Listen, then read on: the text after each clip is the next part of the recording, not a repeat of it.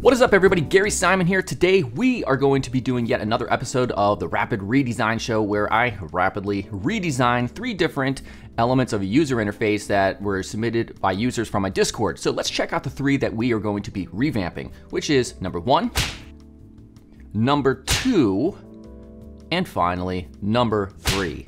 All right, so as always, make sure to subscribe if you enjoy this. If you agree or disagree with any of my decisions, let me know in the comments. But yeah, let's go ahead and get started. But wait 1 second before we get started. You're about to embark on a UI UX rapid journey, so to speak, in this video. Now, if you're really interested in UI design and you're a relative beginner, you should definitely check out my UI design bootcamp at scrimba.com. At Scrimba, you don't just watch videos. No. You're actually able to modify code in the browser while you learn.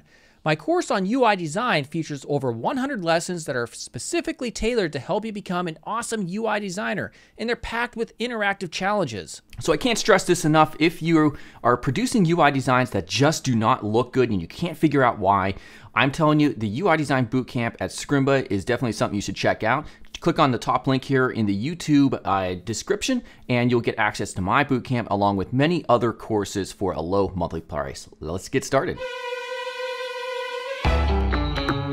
So this first entry isn't terrible, but there are some issues with the navigation and just overall clutter with such a busy photograph being used as the entire background. So the first thing I do is use a different photograph because I wasn't able to use the original photograph as they baked in the overlay into the photograph itself.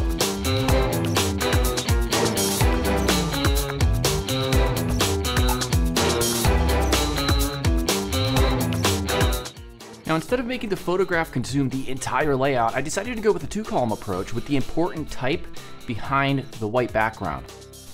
Now, another thing you might notice, they have a red vertical marker to the left of their subheading, which lacks a lot of contrast based on the background.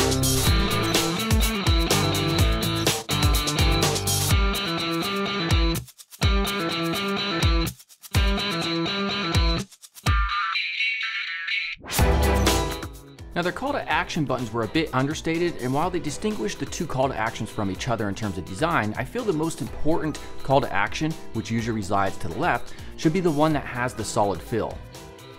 Their navigation suffers from 2 issues. First, the background is just too busy, so it's hard to see the secondary navigation that's right aligned.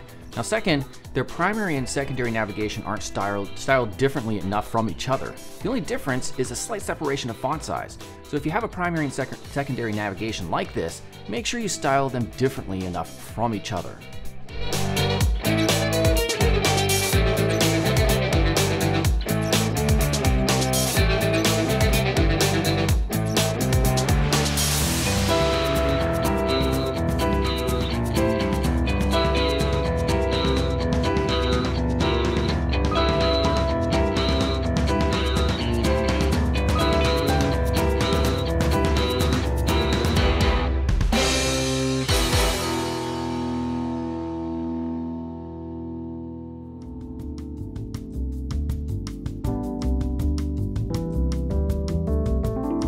As you can see, I experimented with stylizing the photograph just to give it some character rather than just being a whole rectangle. I did also experiment with adding a scroll indicator icon, but I just didn't like how it was turning out, so I ended up removing it altogether. Plus, it's also just unnecessary in this context.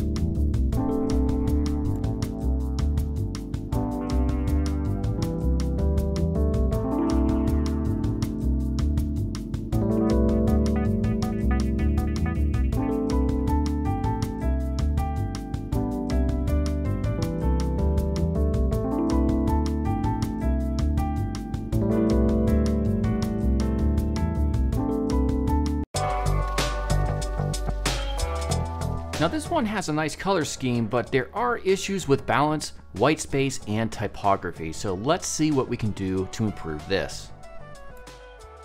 The first issue that I'll address is the navigation. There's not enough white space around the entire navbar itself, but there is too much white space between each individual nav item. So it makes the navigation seem too loose and disconnected. You don't want them too close, but you also don't want them too far away. Next up, for some reason, there's way too little white space above the primary content section and way too much beneath it. This makes it hard to focus on the headline, plus it's just unbalanced. I also experiment with font choices and colors. Using 2 different typefaces for labels, headings, and subheadings can be a bit of a tricky process, so it's worth taking your time and experimenting.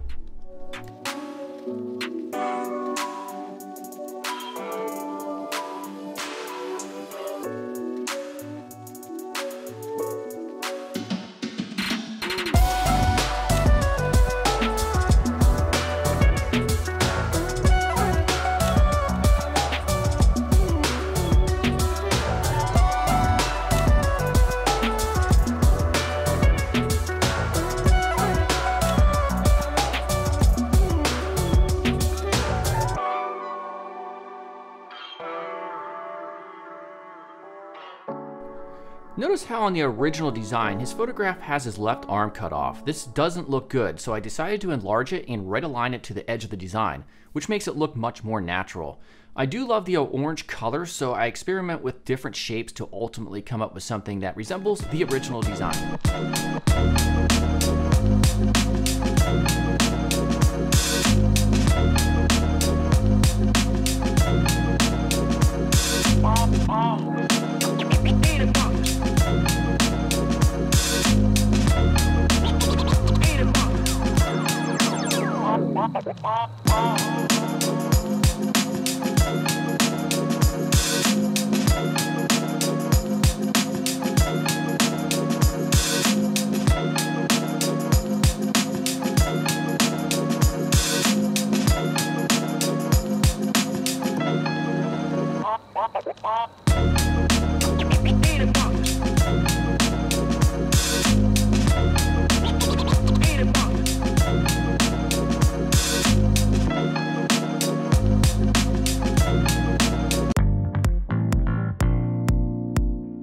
For the final redesign, we have a card section of a layout.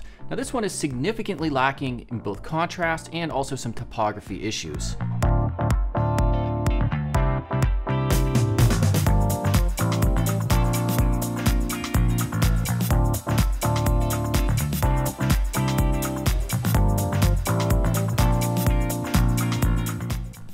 When you have 3 contextually different pieces of type that are relatively close to each other, you need to make sure that they're both A, styled differently from each other to achieve good typographic visual hierarchy, and B, they're still readable with good contrast.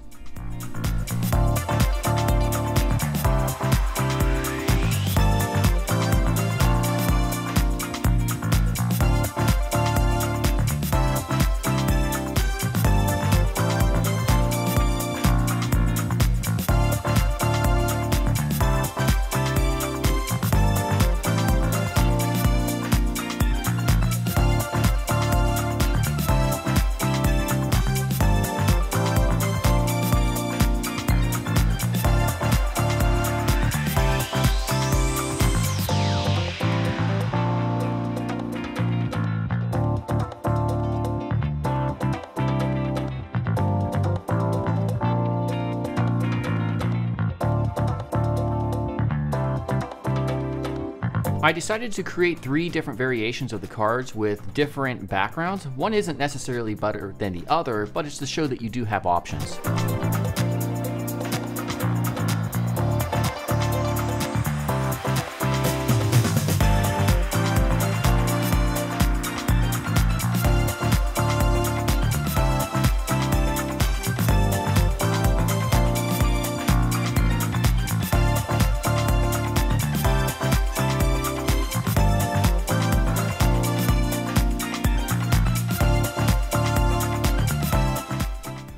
Alright everybody, hopefully you enjoyed that. You learned something new. Let me know what you think in the comments. If you disagree or you agree with any of my decisions, which one you think was the best redesign. Anyhow, if you enjoyed it, make sure to subscribe, and I'll see you all soon. Goodbye.